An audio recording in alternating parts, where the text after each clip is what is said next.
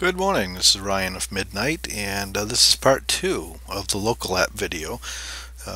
What I want to go over now is the data tab. I want to explain all the data logging and graphing functions of the local app. In video 1 we went over the main tab, the status, and all the general info, all the gauges, and how to set up the actual IP and stuff. Any questions on that, please go see video 1. In video 2 we're going to do just the data logging and graphing, and in video 3 and possibly 4 we're going to do the configuration tab. Excuse me. So with no further ado, I'm going to jump in. I'm going to click on the data tab. We're going to assume you already know how the local app, how to run the local app and get to this point. So we'll click on the data tab.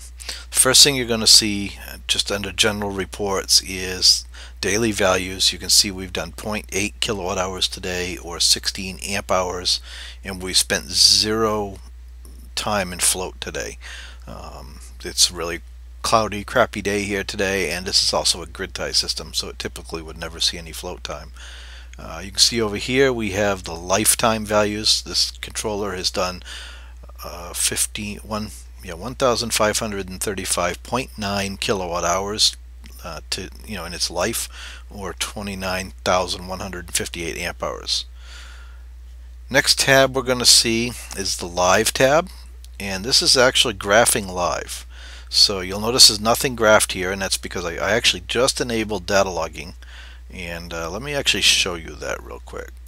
So even though we're going to talk about this in the config tab, when you start up the local app and you want it to data log, you've got to go here under configuration and you got to check enable data logging. Now what that's going to do is that's going to take a timestamp every 2/10 of a second. It's going to take a stamp and save that on your computer's drive only when the actual local app is running. So if I stop the local app, it's going to stop logging. When I start it up again, it's going to start logging at that point. It is not going to backfill those data spots, so it's only while it's actually running. It's very close data points, so it's great for troubleshooting or monitoring like wind turbines. You can leave a computer running for a while and log it, go back and look at it. So again, nothing's showing here for a couple reasons. The first thing we have to do is pick the values we want to chart by clicking that button, and you'll see we can chart battery voltage, kilowatt hours, total kilowatt hours, FET temperature, whiz-bang junior state of charge, amp hours net, input voltage, watts, total amp hours, PCB temperature, which is the circuit board temperature, which is right beside the switching FETs, whiz-bang junior amp hours positive, whiz-bang junior amp hours remaining, the output current of the controller, the input current on the controller, the battery temperature, the charge stage, the whiz-bang junior negative amp hours, and whiz-bang junior amps. Whiz-bang junior amps is the current going into the battery. So I'm going to just select battery voltage, input voltage, just for the fun of it, and we have to go find that, and there's our data logging. Again, remembering that I just started this data logging just a little bit ago.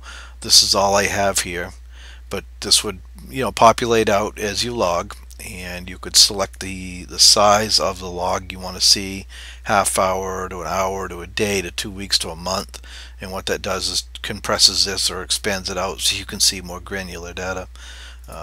You can change the style of it from a line to a bar to a round, kind of a more arts and craft or sketchy, just some different personal preference looks, if you will.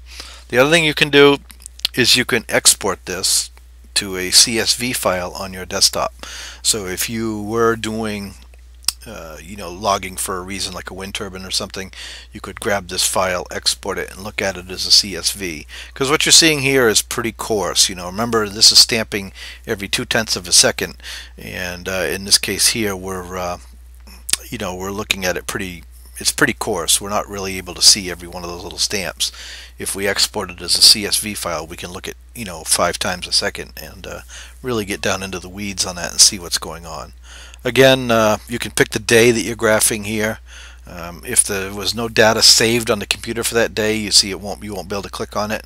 In my case, the only day we saved any data was on the 17th, and that's why I can click on it. You could switch between the months and the year by going forward or backward up here. And that's pretty much it for the live. Like I say, these little arrows here move you forward and backward in time. Again, I don't have anything else there because this is all I've logged. If I had 3 or 4 days worth of logs, I could keep clicking forward or backward and look at it in half-hour increments, or I could break it out into a larger scale. So again, that's the live data. Remembering the values to chart, remembering to turn on logging on the config tab, and that's pretty much it. The offline, let me actually show you this up here. There's this little arrow. It's a little hard to see. Little arrow right there. That excuse me. That will minimize that back down so we can get all the other tabs. In this case, now we want to go to the offline data. And what this is actually doing now is this is actually going to the Classic and asking it for 380 data points that it has stored for the last 380 days, and that's the historical values for those days. And you will see here it's dated on the left hand column, the kilowatt hours the Classic made for the day, the time the stamp was taken for the day, which will typically be right before midnight, the time it spent in float, the high power kilowatts, I'm sorry, for the day. So what was the peak that controller saw for production at any one time during the day, the high FET temperature for the day, and the high input voltage for the day, and the high battery voltage for the day. So it's kind of handy. You can go look at that and see at a glance, did I go to float every day? Did I go to float a couple times? Or something like that. It's great for troubleshooting, especially for your installer to be able to look at it and go back and say, well, you've not gone to float in 3 weeks. I think we need to have more PV, or whatever the case may be. The other thing you can do is you can export this as well to a CSV file.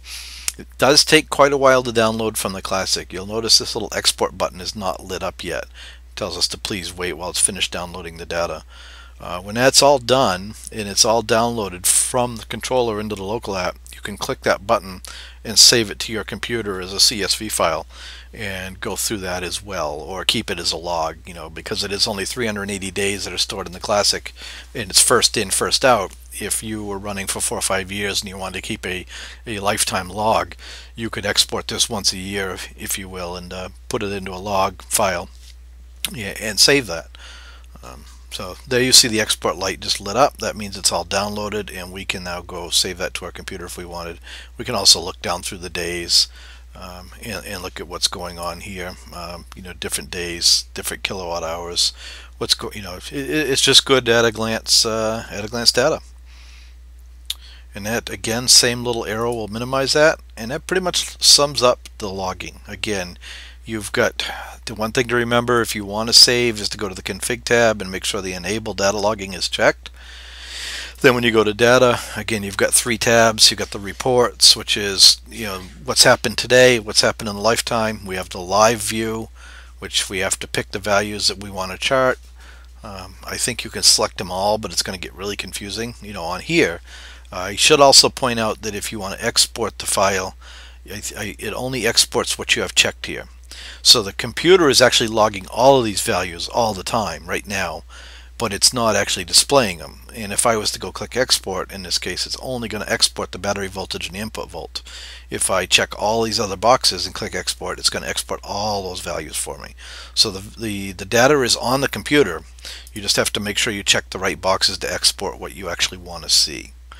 And then again, the offline, like we talked about, it's now downloading those again. So that's pretty much it for data logging and part 2 of this video series. We're going to take a quick break and we'll come back with part 3 here and possibly 4 to go over the configuration tab. So we look forward to seeing you in that video, and again, if there's any questions on the basic operation, that would be video 1. Thank you for watching.